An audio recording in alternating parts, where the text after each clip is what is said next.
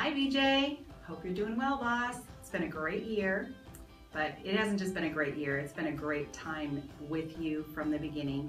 I think we're all so proud of you. We all have a different relationship with you, but you make everyone feel so special and so important in your life, and you bring so much to us, and you've done so much for our association, and we're just so proud to be part of that along with you and to be part of the ride. What do you think, Sean?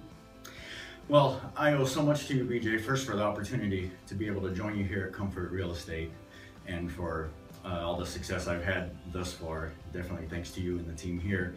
As far as being president, thank you so much for remaining present here and continuing to help me through any difficult issues I've had.